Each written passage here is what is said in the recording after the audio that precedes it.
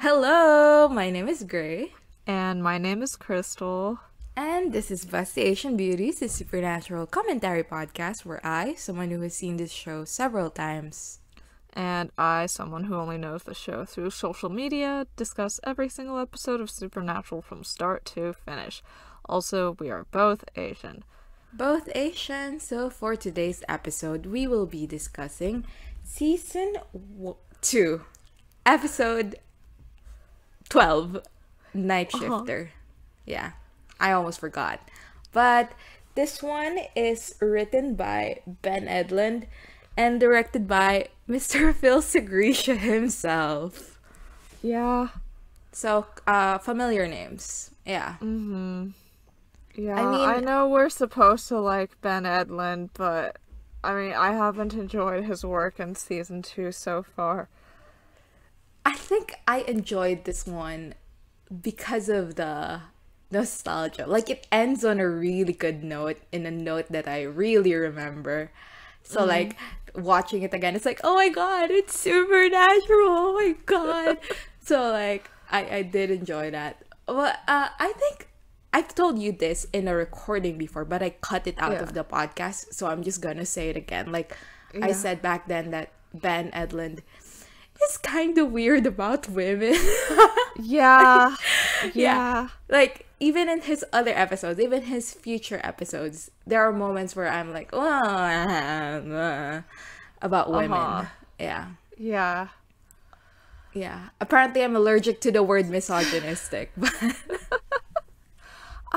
Does he have a thing for women dying in lacy night dresses? Like, is that something that he's into? the thing is, I'm not sure if that's like, like his writing or the choice of the costume department. Right. They had Yeah. their hookers and nuns costume Yeah. department sections. Yeah. Yeah. Go, Ben. Ben, you are beloved by the Tumblerinas, but you have not been showing us your good side recently. Yeah. Okay. So, Crystal, before going in, what do you know anything about this episode? I did not know anything about this episode, but I could guess from the title that it was a shapeshifter episode. Yeah, that's true. While watching, did you go, oh, I recognize this? I mean, I'm for No, sure, because Henriksen is there. Yeah, the first moment I recognized was when Sam and Dean show their badges to Mon, or whatever his name is, Yeah. and they slap them against the glass, because I feel like that's in a lot of AMVs. Yeah. And then, I recognized Henriksen, but I don't think I've seen any of the scenes that he's in this episode, besides screenshots of the times when he asks if John was a white supremacist. Yeah, so true of him. So true of him. You didn't know about the music cue at the end. I did not. That's an iconic supernatural scene. Like when I was younger, like when I first got into the fandom, like that was the scene that I would rewatch over and over again on YouTube. For real, I liked it so much. So like seeing it again, I kind of forgot it was gonna happen in this episode, but seeing it again was like super fun. I had so much fun. This was actually like, I remember one time I told my friend that I was listening to Renegade by Styx. And she was like, okay, why don't we watch it together, like on Messenger, the watch together feature. And like, if you look up Renegade by Styx on Facebook, all that shows up are Supernatural fan videos. So to listen to this song, we like just watch a Supernatural fan video, which is truly the Supernatural fan experience. Yeah. It's weird listening to songs I know from AMVs and not hearing the dialogue bits. No, exactly. Like, what do you mean that wasn't in the song? Yeah. So, Okay, let's start the actual episode.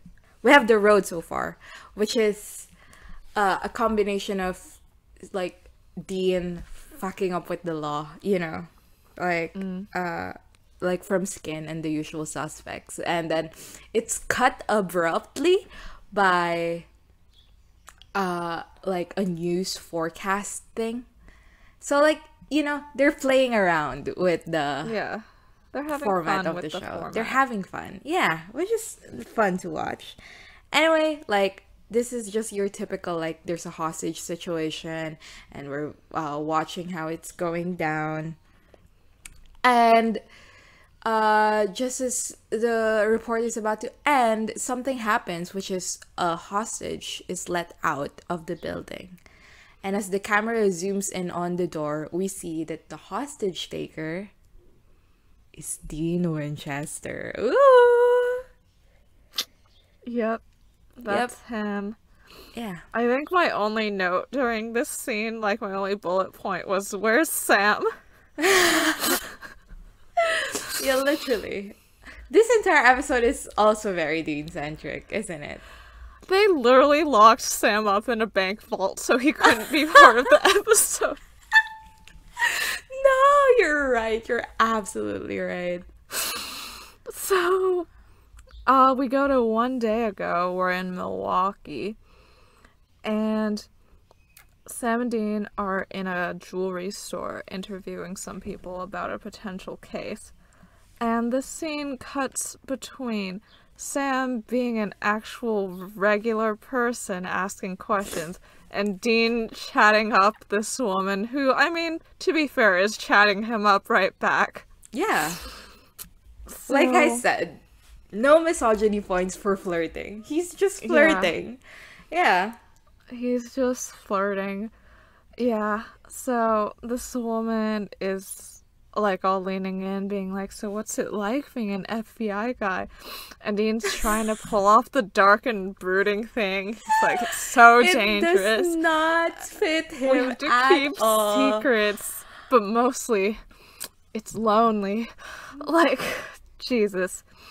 And he's this so annoying. He's so annoying. He's so fucking annoying. He's so annoying. Like, we've talked before about whether this would work on us or whatever the fuck. I think if a guy told me that he was like, oh, the secrets that I have to keep, like, I'm so lonely, I'll be like, okay, whatever. I don't need that in my life.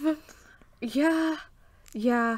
And she replies to that, I so know what you mean. Which I think is Edlund just being a tad misogynistic and trying to make her out as, like, vapid or something. But I choose to believe that she's also a secret agent.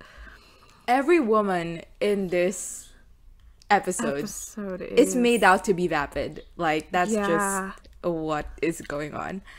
And yeah, it frustrates me, honestly, Mr. Ben Edlund. This is really annoying. Yeah, he's writing them like they're a completely different species. No, exactly. And it sucks. Like, yeah, like, I don't know. Yeah. Sometimes I do wonder, like, because I've consumed Supernatural so much and I've consumed it at, like, such a significant portion of my life. Sometimes I wonder, like, did Supernatural affect how I view, like, certain things, right? Right. Like, sometimes I'm like, do I think that women are vapid because of Supernatural? And, like, obviously, I don't think women are vapid. But, like, there is that kind of, like, fear, I guess. That, like, oh, no, what if I absorbed the things that Supernatural is peddling, like, unconsciously, and I'm unconsciously exhibiting them? Yeah. No, I get that. I mean, I've definitely felt myself become desensitized to misogyny within Supernatural during the course of this podcast, but I don't know if that translates to me being desensitized to, like, real-world misogyny, so I guess we'll see. Is Supernatural making us worse people? We'll find out in 6 years. So, while this is happening, Sam is talking to the jewelry store manager, and we find out that the situation is that an employee here who is very trusted like, one day just showed up, robbed the whole place, and then got caught by a security guard, and she took his gun and killed him while he was on the phone with the manager. And then we find out from Franny, the woman that Dean's flirting with, that after the theft, this woman went back home and killed herself. And apparently that really gets them in the mood, because Dean's like, thanks, I think that's all I need, and she's like, really? Because I've got more. If you wanted to interview me sometime in private. Yeah. And Dean's like, yeah, sure. I mean, something we have learned about the current true crime craze is that women be listening to true crime and enjoying it. So maybe this woman is a true crime enthusiast. Yeah, probably so. And Sam finds out that the police took all the security camera footage. Yeah. And yeah, Sam and Dean head out with Dean having Franny's number in tow. Yeah, and he never calls her. And I know it's like a bad situation they've gotten themselves in, and like 24 hours later. But like, yeah, no, they're fucked. Give her a call, Dean. I think she'll be fine if she found out that you are a wanted criminal of I think she might be into United States. Yeah. Like, seeing how she has reacted here, like, she might be into it. So Sam and Dean hop out of the car in front of this house. And, you know, they're talking about how, like, Dean's like, fuck the cops. And Sam is like, they're just doing their job. And Dean says, they're just doing our job, but worse. So, you know. So Sam's a bootlicker and Dean licks his own boot, which is not that much better. Yeah, it's like later on they have this conversation about how Sam is so good at playing cop, you know, like, and it's like, oh, okay, sure. Yeah. I think this episode is best enjoyed, like talking about it in a podcast is to the detriment of the episode, you know what I mean? Like, yeah, this is the type of episode that you watch and you're just like mindless and you're like, I'm not even gonna think about any of the implications or anything that's going on. Like, I'm just gonna watch it, and when somebody shoots someone, I'm like, hell yeah, guns, or whatever the fuck, how people watch Supernatural. Like, this is that kind of episode. Yeah, but alas, we are the intended audience. Alas, we are talking about it in a podcast, so yeah. Anyway, Sam and Dean walk towards the house, and Sam is doing exposition, which is all he's here for in this entire episode, which is that, like, this Milwaukee National Trust bank was robbed like a month ago, and it's the same MO as the jewelry store. So they're gonna talk to the security guard that was on duty at the time.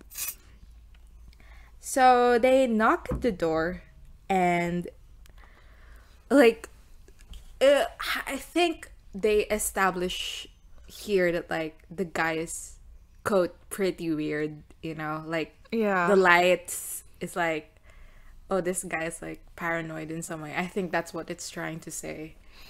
And like, yeah, the guy walks, like, there's bright lights suddenly, and the guy walks in and he asks for ID, which, like, it's fascinating how they use the, like, ask for ID thing. Like, it can either be like, she's a cool girl and she, like, knows her way around, or like, he's a fucking paranoid ass man, you know? Yeah. It's okay, sure.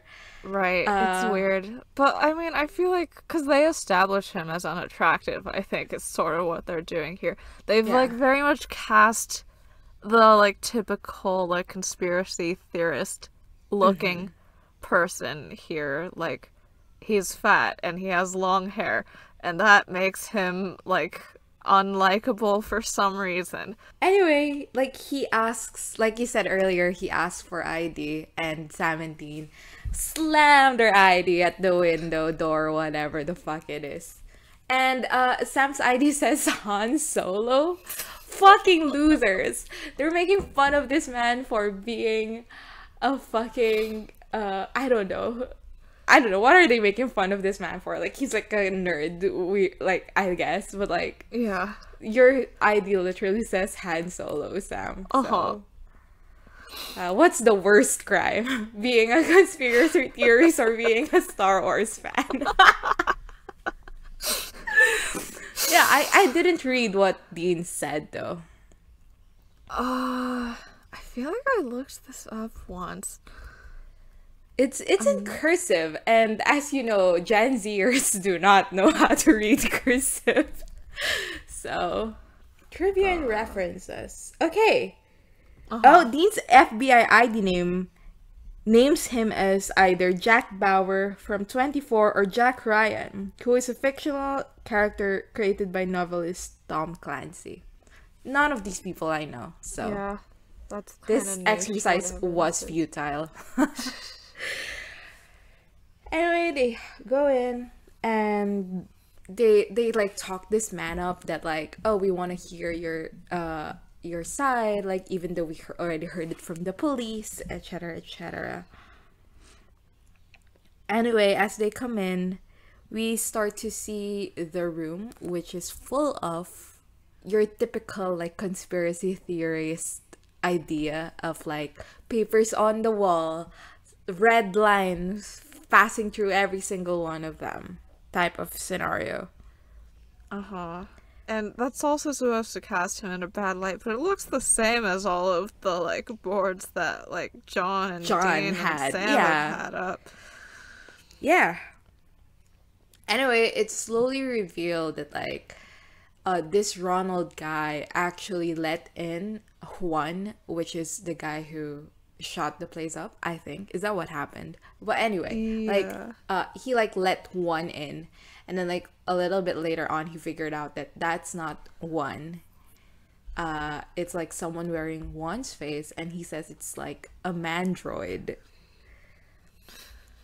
And yeah, this guy is like really convinced, and the thing that convinced him is that he has a copy of the tapes, of like the security tapes, and in one of the tapes it's seen that the guy, like the one who entered the building, has like laser eyes, as he puts it. So like just like the eyes that we saw on Dean back in Skin.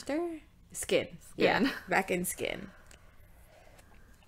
Anyway, this all happens, and he's very excited when Sam stands up and says, okay, I want you to listen very carefully because I'm about to tell you the God's honest truth about all this. And Dean is like kind of like smiling. And then Sam goes, there is no such thing as mandroids. There's nothing evil or inhumane going on out there. Just people, nothing else. You understand? And like Dean looks visibly uncomfortable. He's like, oh, this is like kind of fucked up. Like we're just straight up lying to this guy. And you know, Ronald looks heartbroken. He's like, what about the laser eyes? And Sam's like, it's just a camera flare. And Ronald asks them to get the fuck out of his house. And Sam was like, one more thing. And then they cut to the motel room. Okay, let's talk about this scene. What an asshole. Yeah, he is an asshole. He is you did so skip terrible. over the fact that Ronald said, like, if the law won't hunt this thing down, I'll do it myself, though. Like, that's the main thing that prompted Sam to lie to him. However, I think a better way to do it would just be, like, we believe you, but you, like, can't hunt this down yourself. Like, we are stronger and we'll do it, and we'll call you after we're done. You know? Yeah. Like, I think just being honest is like... Yeah. Because, like, what are they trying to do here? Like, Yeah. what they're trying to do is to make the guy not go out and do something stupid like shoot up a bank. That's what they're trying to do. Yes. But like, there's a clearer path between I tell the guy he's insane and then he shoots up a bank. There's like a clearer line through that versus I tell the guy the truth that he is actually correct aside from a few details, and I tell him to give this to us and stay safe, and he doesn't shoot up a bank. Like, those are that is a clearer path. And it's like, it's just, and also the way he is, like, he's just so, like, he did this and I was like, oh, I hate you. I hate you. You are a terrible person. Yeah, no, he, as Dean puts it later, is very good at being a Fed. Yeah, unfortunate. Okay, Supernatural never tries to connect episode to episode, but do you think, well, because, like, last episode, Sam was, like, so dead set on saving people and keeping them out of dangerous situations. So, like, did he really think this was the best way to do it? I don't even remember what the last episode was. Playthings, Playthings, right? Yeah. Okay. Well, he had the line specifically, like, even now everyone around me dies. Like, maybe he thinks that, like, by completely cutting off, like, any potential friendship with Ronald, he's keeping him safe by making him hate him. But also, he just seems like a fucking asshole. I do not think that's the intention at all. I don't think that crossed Van Edlund's mind at all while writing this scene. I don't think it crossed Van Edlund's mind either. Yeah. So, he just doesn't like Sam. So, Sam and Dean are back to the motel room, and Dean's, like, telling Sam, like, you were kinda a dick back there. You, like, were so mean to him. And it's a little creepy how good of a Fed you are. He says, like, we should have at least thrown him a bone because he did a really good job tracking down this thing. 'Cause, you know, he guessed that this person, like, recharges underground. He guessed that they were, like, in the center of where these two locations were and might be hitting another bank, etc. So... but Sam just, like, goes judgmentally mandroid. Ugh, come on, Sam. Yeah, Dean says that this guy isn't so different from you or me, and people think we're crazy. And Sam says he's not a hunter, he just stumbled onto this, and if he was to actually try to go after this thing, he would super much die, so we should keep him in the dark so he stays alive. Ugh, bad logic, my dude. So, yeah. They know that it's a shapeshifter. Dean comments that he hates the things because one turned into him and framed him for murder. Does a shapeshifter ever turn into Sam? No idea, I don't think so. I don't think so either, which isn't fair. Like, I think we should have that. But is it because Jared Padalecki's a bad actor?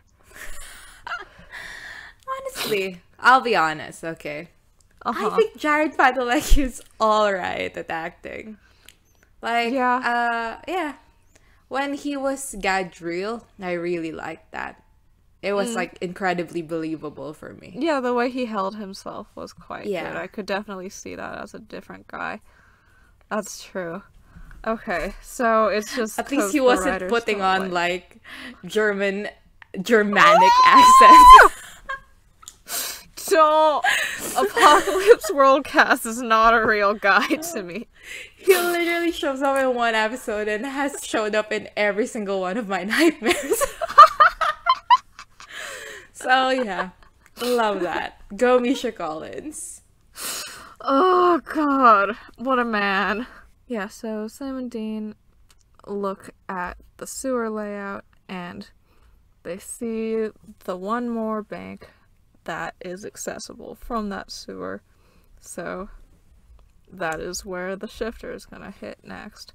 Okay, so Sam and Dean show up in their little uniforms, and they are in the bank and they're being shown around, and they end up in this like security footage room where they just sit down and watch security footage. And like at some point, like Sam talks to the guard that guided them inside, and the guard is like, "Okie dokie," and heads out. And Dean says, "I like the guy. He says okie dokie."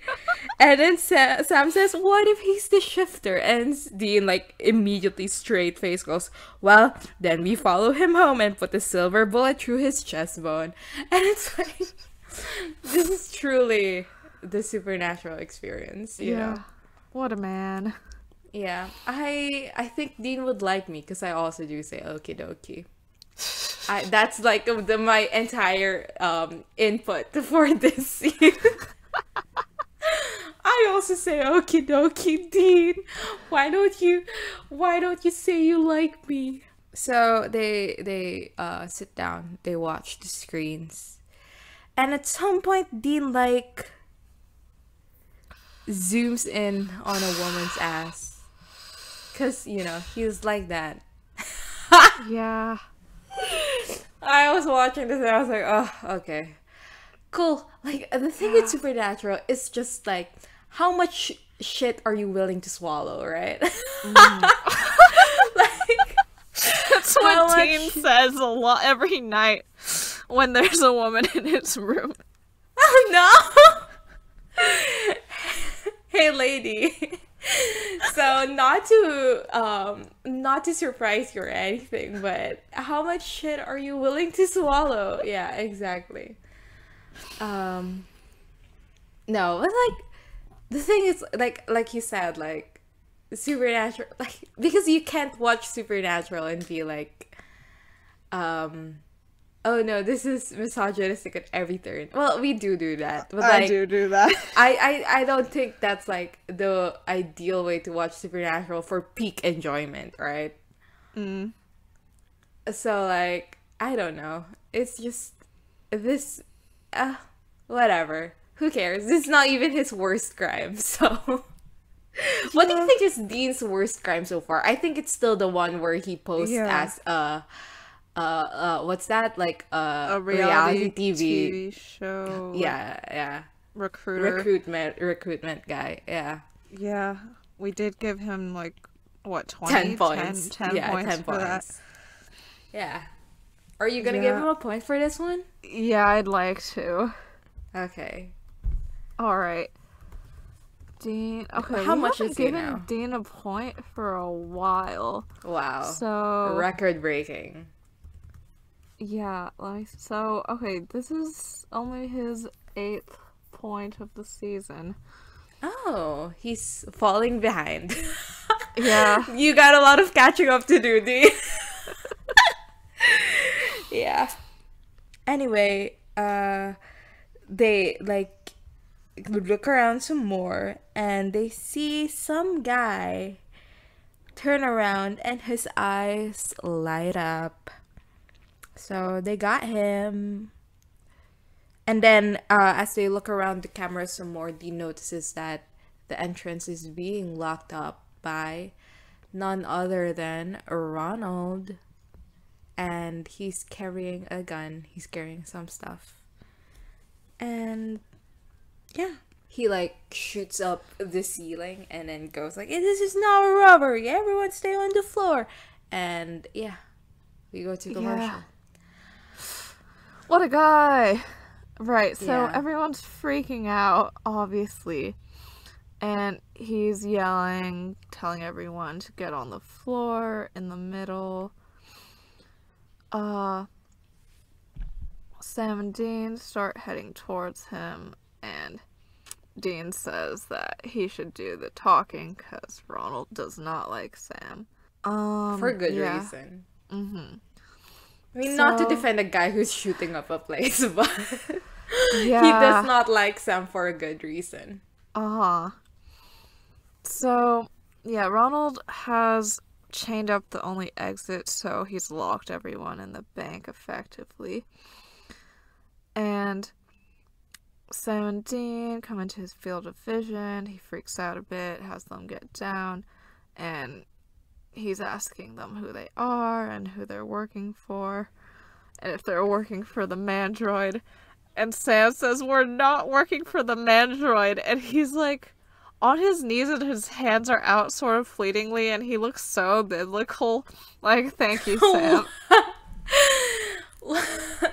I cannot assign Sam biblical status this episode because he's annoying as fuck. Oh yeah, no, I don't know. I just like Sam in religious imagery, even if he's annoying in other contexts. Yeah. Yeah, and love Ronald to be a Catholic. Ronald's like, "Shut up, I'm not talking to you, I don't like you."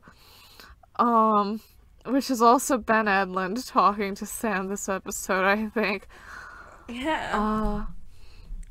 And yeah, Ronald gets someone to check Sam and Dean for weapons, and Dean has a knife. Dean says about this, "I'm not just gonna walk in here naked." Okay. Okay, Dean. Yeah, so Dean starts trying to calm Ronald down. So he's saying that he believes him and that's why they're here. And he has Ronald come closer so he can talk to him. And he tells Ronald, like, it's the bank manager. We saw his eyes. And we have to find him before he changes into someone else. I think he's also kind of being a dick here by not explaining fully here, right? Like, he's just, like, sort of setting Ronald loose on the shifter without giving him, like, the correct information. Yeah, like, this shifter is not gonna die with whatever bullets this guy's gun has, right? Yeah. Like, it's just not gonna happen. Like, you need a silver something to the heart. Yeah. So, Dean starts getting up and he says that Ron should take him with him as a hostage and they should go together to track down the bank manager. And he says again, like, "Man, I believe you. You're not crazy." And Ron agrees, but he decides that everyone else has to go in the vault. Yeah. Yeah. Also, there are cops outside. Yeah, at this point, like, the cops start arriving. Yeah, so in the vault room, like, they all go in, except for Dean and Ronald. And Dean, like, locks up the door. And, like, you know, he's playing the, like, reluctant sidekick or whatever. Mm-hmm. And, like... like, yeah. There's a woman inside who's fucking Sam up, and it's like the situation is like, she's like, "Who is that guy? Like, he is so brave." And it's like, you are in a hostage situation. Yeah, you should be screaming, crying, and throwing up. Yeah, and it's like, I don't know, it's just frustrating that this is how, like, the two women that we see a lot of in this episode are portrayed. Yeah. Like, a woman who's really into Dean and, like, is flirting with him in the middle of a serious murder investigation. And also a woman who's literally in the middle of a hostage situation, going, "Oh my god, Dean is so handsome." I know. Oh god. Also, do you think Ben Edlund has a crush on Dean? What is going on, Ben? You know, okay. Yeah, I can see it. This is like triangulation of desire or whatever the fuck the Tumblrians are talking about. Right, because I feel like if he was just being misogynistic, like, he'd, like, have, like, a woman for Dean and a woman for Sam, you know? Like, yeah, that would be his thing. Like, he's being misogynistic, and he, like, kind of wants to fuck Dean Winchester. Yeah. Diagnosed Dean fucker 69. Yeah. This is so bad. Like, is this bad? What are we doing? I don't know. This is a real guy. Sorry, I know, Ben, if you're listening, we are sorry for calling you Dean Fucker 69. By we, I mean I. And yeah, I mean, I am sorry. Yeah, oh god. And also the way that I feel both of these women are like directed to like talk in a specific way too, right? Like, and it's, Yeah, you know, the like vapid, like not Valley Girl necessarily, but you know, like a voice. I think she has like a little southern twang. Which Yeah. I did like. Yeah, I love a Yeah. southern twang. Yeah. This is unrelated, but like I was talking to a friend the other day. It was British, and she like I asked her like, can you do a southern like US accent? And she did it, and she said like the way that you do a southern accent is you pretend you're about to cry. Because like southern people, like their voices shake and it's like they're crying. So every single time I hear like a southern twanged accent, I'm like, this person is about to cry. And I Yeah. respect that. Yeah. Okay. Yeah, because she's in a hostage situation. Yeah. So I She's get in a it. hostage situation, yeah. And honestly, I get it, girly. Like, I too, if I was in a terrifying situation, I would sexualize the nearest man in order to feel better. But I don't think that's what Ben Edlund's doing. Yeah. Like both of us will be sitting in a hostage situation and we're like, OMG, like this random guy who's sitting beside us kind of looks like Sam Winchester. Like he's got the hair. He's 6'7", you know. Love that. And does his own laundry. Yeah. So, yeah, so they literally locked Sam up in a vault so he couldn't be part of the plot. And you know, I Yeah. really thought the shifter was going to be someone in the vault, so like we would cut back to Sam and it'd be like a locked room murder mystery situation. Well, like, that's not it at all. They don't utilize the vault really at all as a setting. Yeah. So, we have Ron and Dean looking around the bank manager's office, and Ron trips over a pile of clothes and shed off skin. So, yeah, this guy has changed out of the bank manager's form. Too bad. Yeah, and at this point, Dean finally clarifies that this isn't a mandroid, it's a shapeshifter. He says that shapeshifters are human more or less, and that they have human drives. In this case, it's money. Which I think is like an interesting bit of shapeshifter lore, right? Yeah. Because, like, they're sort of saying here that they're just driven by one specific human instinct. Is that the implication? Because No, we I don't see think that with he's Mia. Yeah, no. I think what's being said here is like he has like human desires. Like he has like a human brain and logic, and he's not like just, you know, like an animal that's like going after food. Yeah. Okay. Yeah, I see that. I wonder wonder what this shapeshifter wanted to do with all of the money. Like, Yeah, you like, know. were they planning a vacation? Like, did they Yeah. just want to sit on it like a dragon?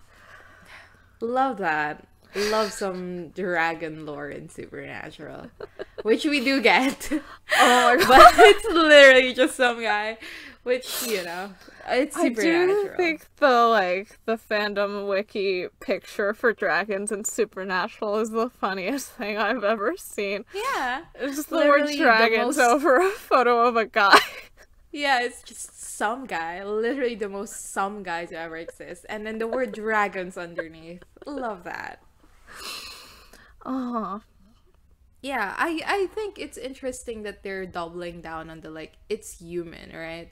Mm-hmm. And then like it's just like how do like are shapeshifters born from other shapeshifters? I think so, right? Like Bobby John was born from Oh, shapeshifter yeah. parents. No, yeah, you're right. Because, like, I was wondering, because they do the Lamarckian evolution, like, thing at skin. Right. Yeah. So, like, I think, I don't know. It's just, the lore is a bit fuzzy right now, I guess. Yeah. Oh, they also, probably just change it up. Is this the first time that they repeat, like, a monster? I mean, besides spirits? Yeah. No, I think they repeated vampires, right? Yeah. Okay, with Gordon. Yeah, you're right. Dead Man's Blood and the Gordon app. Yeah. Yeah, but, like, this is... Yeah, we don't usually get, like, a repeat, you know? Like, we don't usually get, like, oh, we already did this before, and this is what they were like before, and that's what they're like now. I think the vampire one is interesting because, like, it's, like, a new side of vampires, right? Yeah. And this one, like, we barely see the shifter, and, like, the shifter doesn't matter. Yeah. Well, it could literally be anything else. Yeah. It could. So Ronald's, like, pretty into Dean's explanation. Like, he's quite excited about the whole situation. He thinks that the shifter might kill someone and take their place, but Dean shoots his dreams that his theories are right down by saying that it doesn't really matter. And Dean finds a silver letter opener on the desk and explains to Ron that silver is the only thing that can hurt a shifter. And they start heading out, and Ron, like, looks like he follows Dean out, and then he, like, looks back into the room and he grins. And I was like, oh, is he the shifter? But no. Yeah. There's, like, a lot of moments in this episode where you go at, like, a person, it's like, ooh, is this a shifter? But, like, it never happens.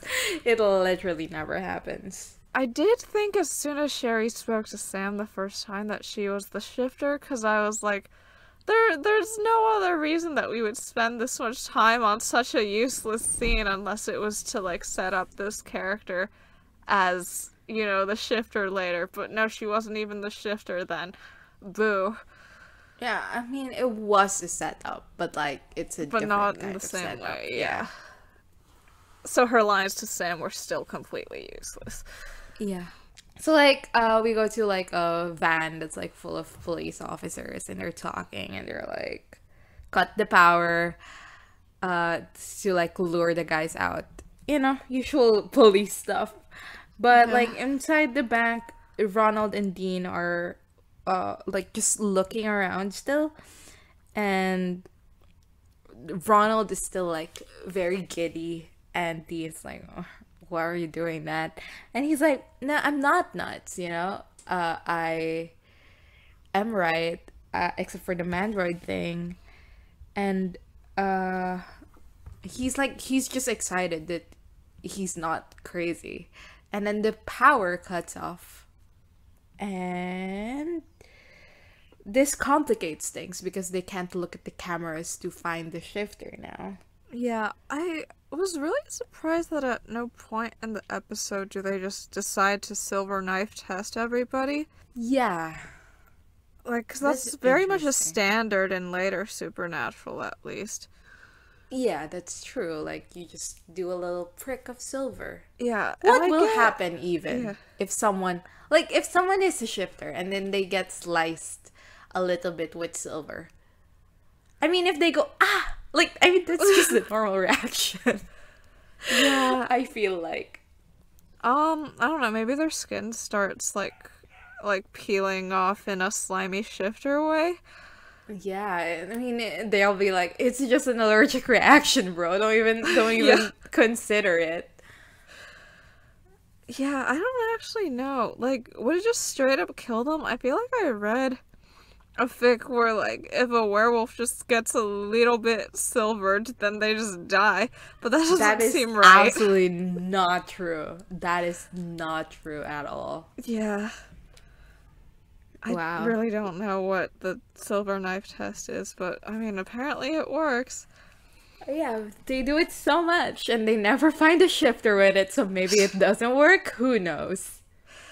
Yeah, who knows? It could have worked today, but they just didn't try. Yeah. Anyway, they continue walking, and like Dean is like, "You really fucked up this one, Ronald." And like they hear a noise, etc., etc. And back in the vault, the girl Sherry is still talking Sam up, and she's like, "This is so wild to me because Sam is right there." Yeah.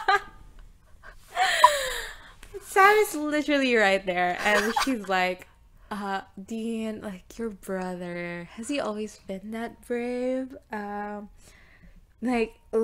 Facing the guy like head on, he's a real hero. And it's like, I don't fucking know. There are like every single extra in this room is attractive. Yeah. So like, I mean,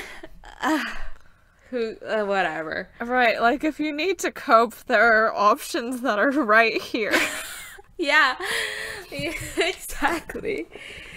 Anyway, the door opens. Dean comes in, and she's like, "Oh, you came to save us!" But Dean is like, No. I just found more people," and he's holding a gun now.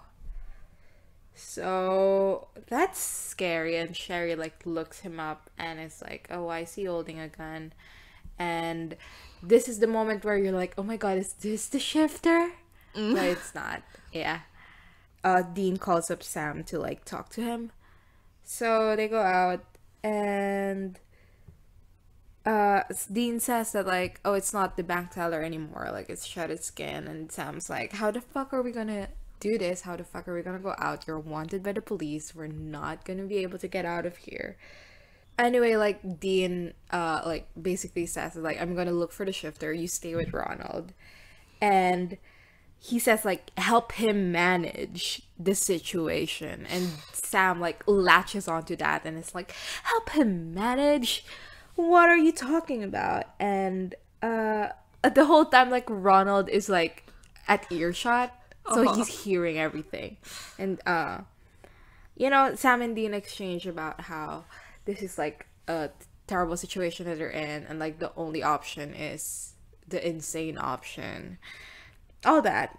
And so Dean leaves, and Sam just goes, "Hi, Ronald," which is, I did scream out loud when that happened because I thought it was fucking hilarious. Yeah. Back in the vault, the security guard that Dean has ushered in starts having a heart attack, basically. And Sam decides to like leave the door open to let in some fresh air, but no one's allowed to leave. Yeah. What a medic. And This is why he wasn't a pre-med, yeah. And Sherry's confused about why he's helping Ron, but Sam says, "You wouldn't believe me if I told you." The phone starts ringing, and Ron picks up, and it's the cops asking what his demands are and why he's doing this. And Ron the whole time is like, "Huh? What do you mean? No, I'm not a bank robber. I'm kind of a crime fighter, I guess." And Sam's telling him to just hang up. And the heart attack keeps happening. And Sam goes like, "Great, could be our guy, could be a trick." And someone just says, "You're just gonna let him die?" Yeah. And Sam's like, nah. And he picks up the phone and basically asks the police to send in a paramedic, but like not to rescue anyone. At this point in the episode, until Henriksen showed up, like everything is a blur.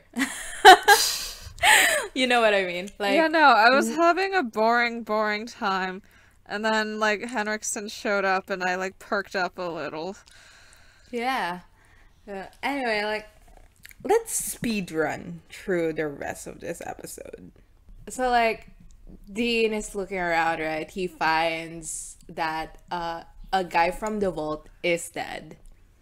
So that guy is the guy who is trying to get the guard out. Yeah. Very convenient that the guard had a heart attack.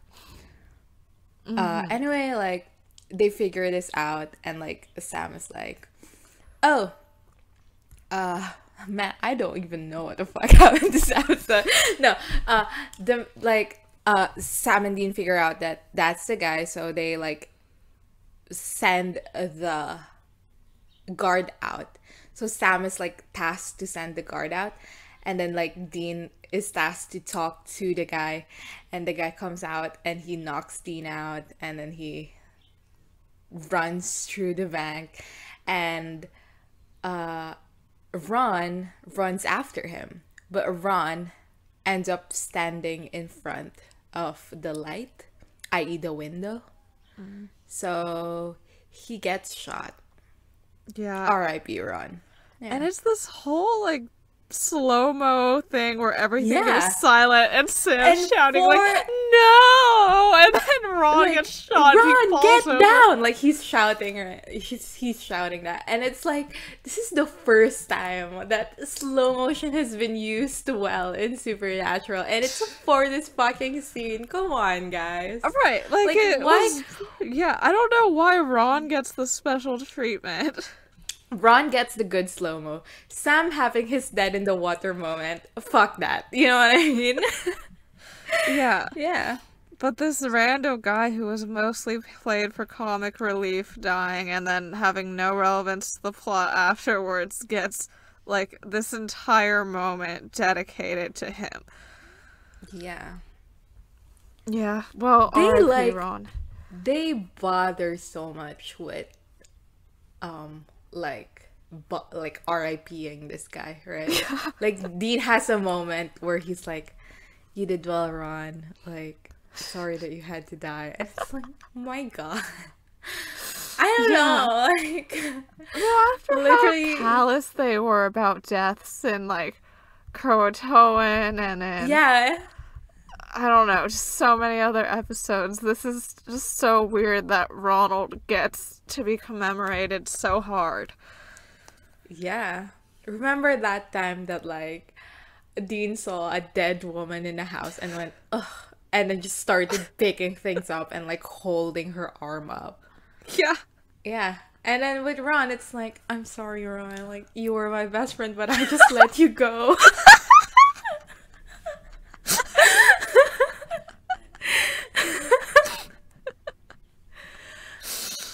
Oh god. By the way, I have that entire prayer memorized. Like, of course something is deeply wrong. I have watched it so I didn't do it intentionally. Like, it just happened. So yeah. Dean's getting the guard out so that he can get medical care. And he's also being a hostage guy. And he lets him out. And one of the cops notices him and that he's taken over the situation. I just had a thought. What? That Ron in this scene had more, like they mourned her more than they mourned Cass in, like, after Cass died. And 15 days. They literally do. My god. Literally, Ron dies. Sorry, man. Like, you did well. And, like, Cass dies, and they're like, let's eat pie, bro. Yeah. So inside, Sam finds that the shifter has shed their skin again. Apparently, this person can shift way faster than the St. Louis one, because they couldn't pay the props and makeup team to do a whole sequence again, I guess. And yeah, and then the cops notice that the feds are here, and then who steps in but Victor Henriksen. Hi. Hello. He literally is a cop. Like, yeah, but it's okay because he's hot. literally that post that's like, I think if Jodie met me, she'll be pulling for another kind of strap. Like, literally. That's what's happening. Yeah, so it's Henriksen, and he is a cop, and we don't have to like him, but he is a very fun character, and he's hot. No, for real, yeah. Yeah, cause like he shows up, and this cop is like, let me guess, like, you're in charge now, but you'd love my full cooperation. And Henriksen says, I don't give a rat's ass what you do. You can go get a donut and bang your wife for all I care. And that's just such a good establishing line. Like, it's just so the fun. Thing is, like Henriksen and Dean would like each other, right? And they do. And like, they eventually. Do. Yes. And after they know each other biblically. Yeah. After they know each other carnally, they like each other. Yeah. Yeah, like, it's reasonable. Which I think is something that I've said about another character before. If you're listening to this and you're like, you said it about this character, please message us, because I've completely forgotten. Yeah. But I think my main thought during this line was, like Supernatural tries to keep it really PG, and Henriksen has done a really good job with the limits of what he has, you know? Yeah. Like, this sounds like just as bad as if there were, like, F-bombs in it. And what I really want to hear what Henriksen would sound like if he was in Succession. Like, he would be allowed to say so much, and it would be so fun. I think if like Henriksen was in Succession, he would not say you can bang your wife. He would say you can fuck your mom or something like that, you know? And there'd probably be like more details and stuff too. Yeah, that's true. So, yeah, he says that they need the SWAT team locked and loaded. And he says, this isn't a regular heist. You have no idea what you're dealing with. There's a monster in that bank. And, I think it's so mean to the first-time watchers of Supernatural Live for them to think that, like, Henriksen is, like, a hunter and also in the FBI, because that is probably a cool character to the intended audience of Supernatural, but no, he just meant Dean. What? What are you talking about? Oh, no, because... Okay, no, sorry. He says there's a monster in that bank, and I feel like some people would think that he, like, actually knows about shapeshifters and is a hunter and an FBI guy at the same time, which is, like, kind of a cool character for, like, people who were watching Supernatural during Season 2's airing, right? Yeah. And he does become that eventually. It's just that he dies. Sorry, Henriksen. Yeah, sorry, Henriksen. When he dies, does he get as much fanfare as Ron? Ron? I have no idea. I hope so. I hope they look at Henriksen and Dean. I feel like every single person that dies, like, around Dean, he just goes like, you're my best friend, but I just let you go. I think that's, like, just his default line, right? Yeah. So, in the vault room, Dean ushers in, like, Sherry and everyone else that that, like, got out, right? And at some point, like, Sherry says, like, I thought you were one of the good guys, and Dean does the, like, whole, I'm gonna humanize myself, what's your name? And she's like, you don't care what my name is, but he's like, my name's Dean. And she says, like, I'm Sherry, and then he, like, tries to reaffirm that, like, she's gonna be alright, everything's gonna be alright. Anyway, the phone rings, Dean picks up, and it's Henriksen. Yeah. And Dean was like, yeah, no, I'm not negotiating, so... And Henriksen says, good, me neither. It's my job to bring you in. A life's a bonus, but not necessary. And Dean's like, well, that's kind of harsh. And Henriksen goes, well, you're not the typical suspect, are you, Dean? And then it zooms in on Dean's face, and I was like, who directed this episode? But alas, it is Phil Segrisha, so we have been spared. Henriksen, like, does the whole deal where it's like, get the fuck out of there, bring Sam with you, And Dean is quite surprised that like he knows about Sam. And at some point he says like, how do you know we're here? And then Henriksen says, go screw yourself. That's how I know. Which I love. Yeah. Go Henriksen. He's so fun. He is a fun character. Yeah. And he says that it's been his job to know about Dean, so he knows about what happened in St. Louis. He knows about what happened in Baltimore. And he knows about like the desecration of the graves and the theft and etc. And he says, I know about your dad. And Dean defensively says, you don't know crap about my dad.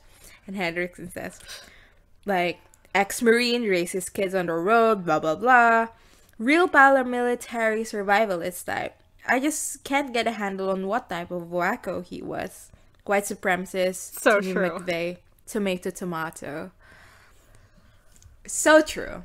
So true. So true. Love that. Anyway, like, Dean is extra defensive now. He's like, my dad was a hero.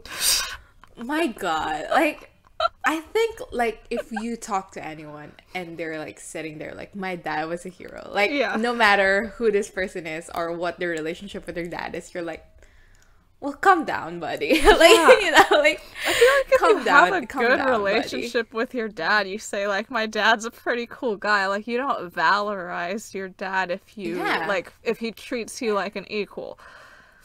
Yeah, you say, like, my dad was a good dad or something. Like, my dad is a hero. That's... Yeah. No. Yeah. Henriksen, like, hangs up on Dean. And Dean is in distress. Sorry, Dean. He just lost his best friend. Literally at this point, I think Ron is his best friend. Like, he has absolutely no one in his life.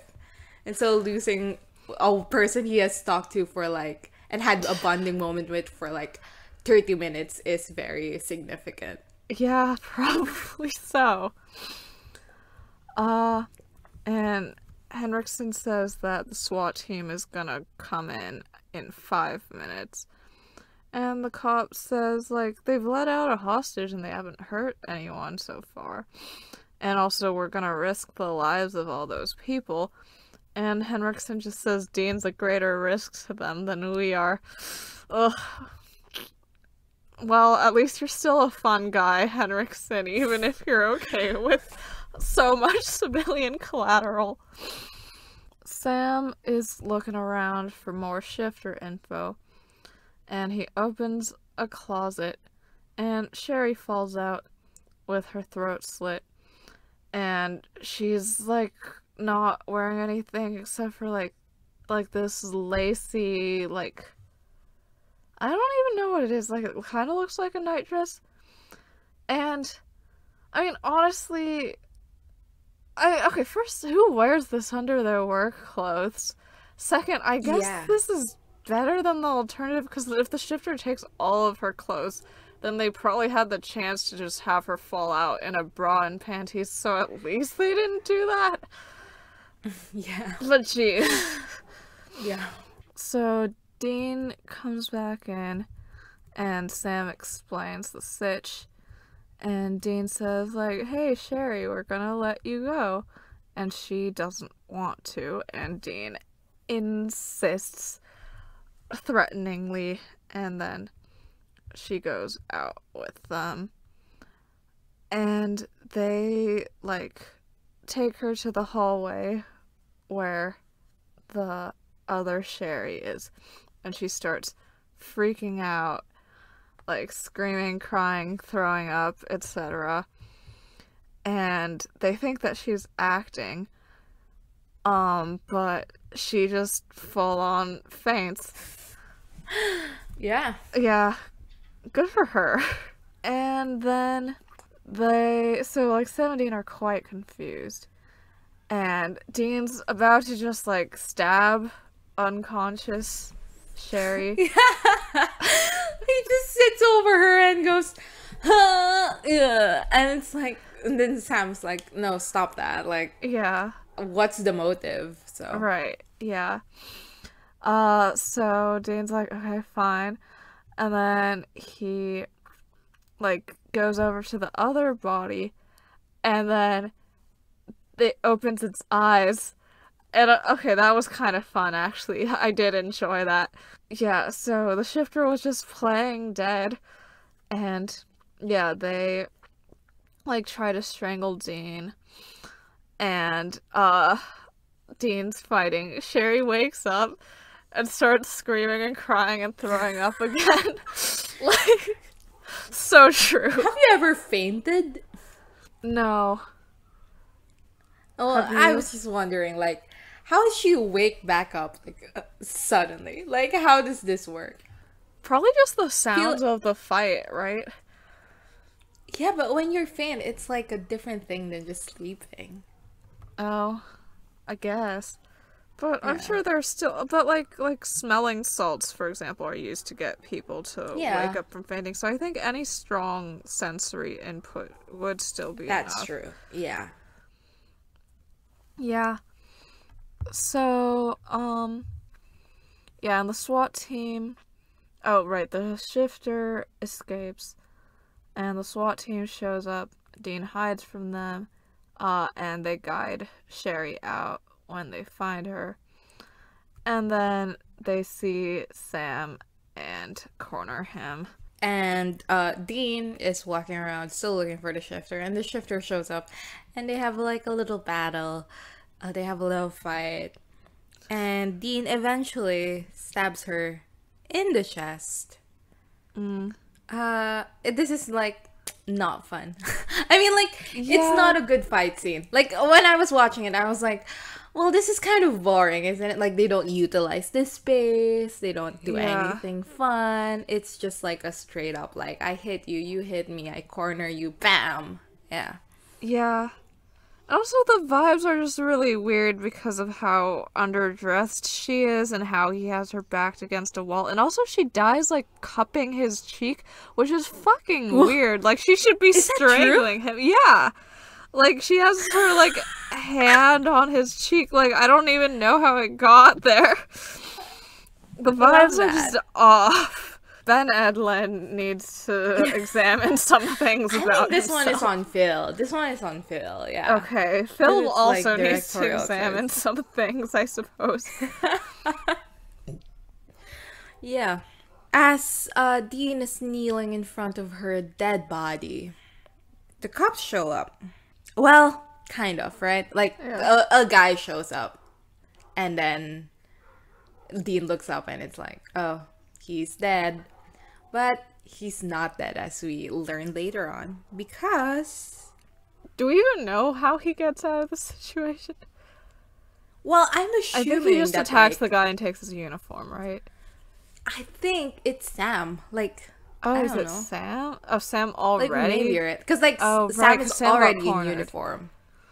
Okay, so, like... that makes sense. Sam shows up, and it's like, Anyway, like, Henriksen and all the cops are, like, walking around, and they're like, finding the bodies one by one. And, like, an officer comes up to Henriksen and is like, oh, I don't think they're here anymore. Like, we tore up the place and they're not here.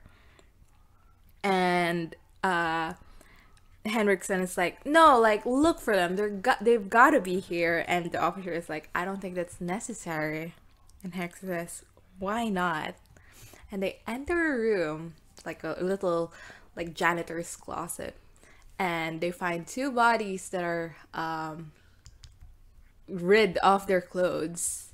And then we get the best music cue. Okay, go on. Before we get into that very fun scene, I do have to say, like, Henriksen must be having a day, because he already suspects that John Winchester is a white supremacist, and then he walks in and the first dead body that he finds is a black man. Like, sorry, dude. Yeah. Yeah. Sorry, Henriksen. Yeah, anyway, like, the best music cue in Supernatural begins, and it's Renegade by the Styx. And if you're not familiar with the song, like, the intro of the song is very, like, vocals only, and it's like a little bit of drums.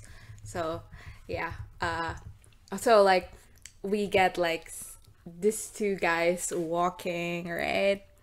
And they're walking towards the Impala, and then the music keeps on playing. They sit down, the music keeps on playing, and then the music pauses, and then Dean says, "We're so screwed." And then like the drums start, and it's like a whole thing. I love this song so much. So like I don't know, like just hearing it in Supernatural again is so much fun. And like the little the jig is up, and it's like, hell yeah, bro. Yeah. Sorry, that was just me being incredibly happy. I was like, I watched this and I was like, this is worth every single thing that happens in this episode. Like, this episode was so boring, and then Henriksen showed up, and it's still like kind of boring. And then we get this music cue, and everything is alright. Yeah, it's fun. They drive away, and the episode ends. Yeah. Woo! They don't do music cues like this anymore in Supernatural, and by anymore I mean in future seasons. Yeah. I think the last time we have like a music cue that's akin to this is Goodbye Stranger. the one that It's Never Too Late to Start All Over Again. What Help episode is people, that? the one before Tombstone. Advanced Thanatology. Yeah, when Cass shows up and the song plays, and it's like, Yeah. it's never too late to start all over again, and it's Cass, and he's there, and he's alive. Oh my god. Yeah. Ugh, I miss Supernatural. I miss Cass. I miss Supernatural. It's weird to miss Supernatural when you're watching it, you know? You're watching it and you're like, I miss this. And it's like, it's literally right in front of you. But I do miss it. Yeah. Anyway, Crystal. What's up? What did you think about this episode? It was kind of boring. Like, they tried to make this like an interesting episode by making it very action-packed and sort of like going into the action movie genre and the way they shot it and set up the plot, but it was still boring. Yeah. Do you think it's boring because of the location? Yeah, I think they didn't utilize the vault very well. No, because like Croatoan was also set in one location, and it was not boring. Well, also Sam and Dean don't really have any like character thesis moments. Yeah, in this episode. yeah, that's true. Like, this is so devoid of like overall arching plot, aside from the fact that Henriksen shows up. Yeah, I think for me, I have the same opinion. Like, it's kind of boring. Like, I was watching it, I was like, and then, like I said, Henriksen shows up, and it's like, oh. Anyway, yeah, best line, worst line. Oh, I didn't even think about that. I Are literally there don't think good about lines in this episode? Absolutely nothing. You I know think what? I like Henriksen calling John White supremacist, like, just for funsies, you know? Yeah. I mean, yeah, I think, especially because in Haunted, like, I don't know, Rael Tucker tries so hard to establish, like, someone being, like, an extreme hunter as a eugenics thing, but she pins this on Gordon. So, like, I'm glad that, like, as little as this is, John is getting a little bit of the heat for that as well. Yeah.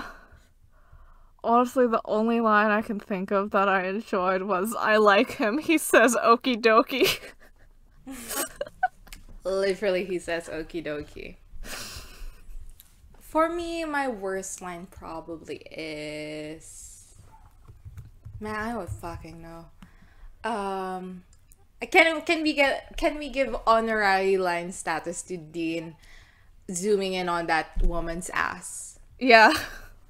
Okay, when it's an honorary line. Yeah, okay, I'm gonna go with Sherry being like, who is that man? He is so brave. Oh my god, I forgot about that. You're right. Like, the entire Sherry situation is like, my god. Yeah. And I get that they're trying to do the thing where like she trusts Dean, But I think you can do that without like being like you can like it could be the entirely the same conversation with a different tone, right?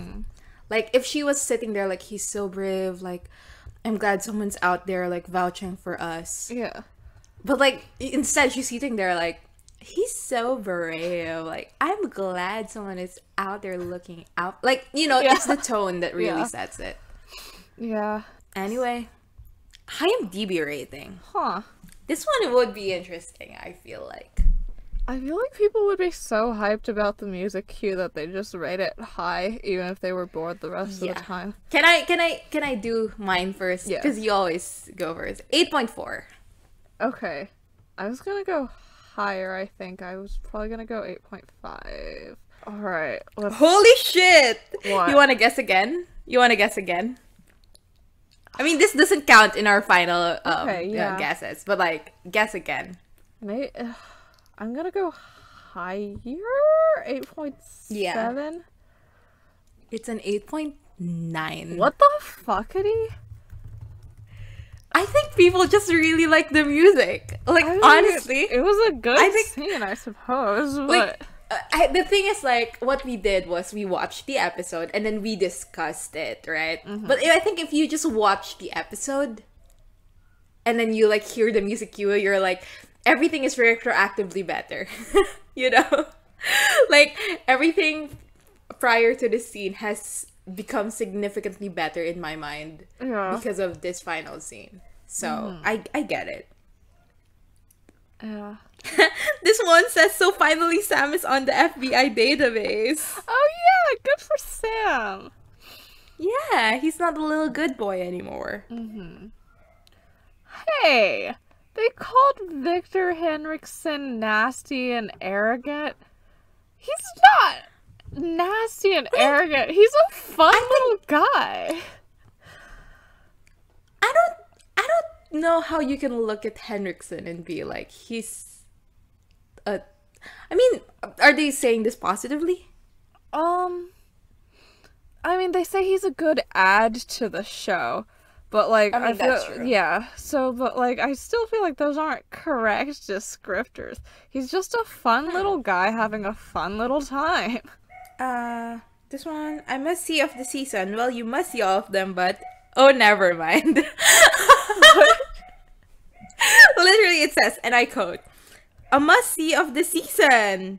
Happy face. Well, you must see all of them, but... Oh, never mind. Oh, wait, okay, someone just asked at the end if anyone knows the name of the song, and they put their entire email down for people to tell them if they know the name of the song. Also, Should we email them from Babpod? Their email is a U.S. Army military email, though. Oh no! Yeah, have you heard that like Supernatural is apparently really famous with like the military? Yeah, it was like the most requested show for troops stationed in Afghanistan, which like makes perfect sense to me, but is like does not reflect well. Yeah. Yeah, someone said that Sam was too cruel to Ronald and that he was so different from the understanding, cute Sammy we knew. So true. Yeah. Yeah, I mean, I think that's it. Yeah. Do you have any more pressing insights on this episode? Not really. Nothing. Is the title a reference to anything? Because, like, they never say the word Nightshifter, and the fact that this is happening at night doesn't really matter. Wait, let's see. Nightshifter. The Nightshifter. No, that's from 2018. All of these are, like, incredibly new. I don't think it's a reference to anything. Okay. They just came up with a word. Cool. What's that one? That's like Nightcrawler, right? The Jake Gyllenhaal one. Yeah, something like that. Yeah, I think they reference it later on with like Metatron. He becomes a Nightcrawler. Oh. IMDb names the guard, like his role, it's Stephen E. Miller as Okie dokie guard. That is adorable. Yeah. That is so fucking adorable. Yeah. Anyway, that's it for this episode of Bus Station Beauties. Next week, we will be discussing Season 2, Episode 13, Houses of the Holy. Hell yeah, baby. Leave us a rating or a review wherever you get your podcasts. Follow us on social media. We are on Twitter at twitter.com/beautiespodcast and on Tumblr at bustationbeautiespod.tumblr.com. Our official tag is BABPOD, BABPod, and thank you to everyone who's donated to our Ko-fi at ko-fi.com/bustationbeautiespod. You can email us any feedbacks, comments, or inquiries at bustationbeautiespod@gmail.com. See you guys next time. Bye.